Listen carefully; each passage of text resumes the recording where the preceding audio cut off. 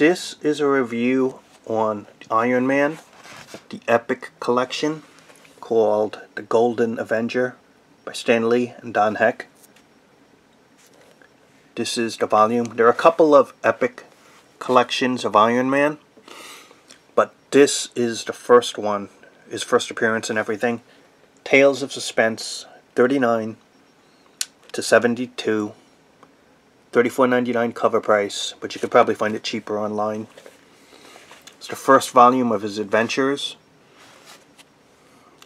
A lot of issues in this. You know, Marvel Masterworks has the same material, and so does the Iron Man Omnibus. But that one's expensive, and the Masterworks really doesn't give you a lot of issues. But this Epic line is really good in the number of books that they're making in recent years.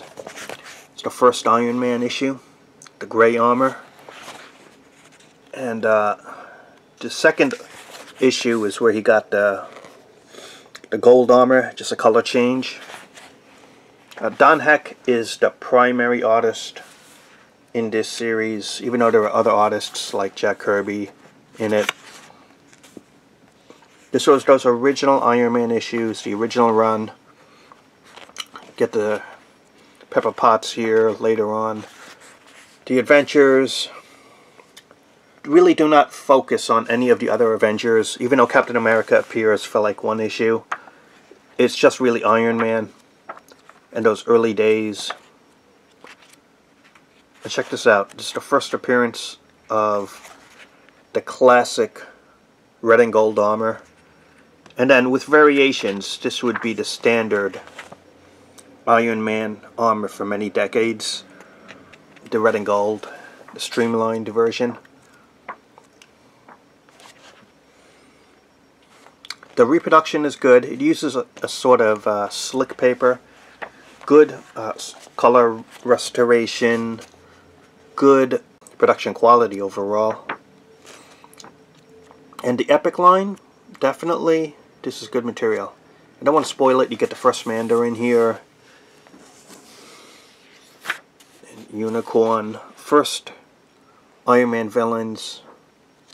Quite a few of them were kind of corny, not too lasting.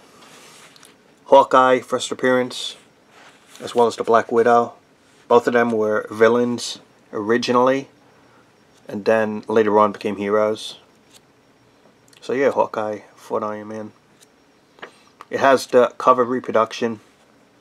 You see, originally the book was divided, Iron Man and Captain America, totally separate stories. This is the Iron Man tales. Captain America has his own book, just the Captain America stuff.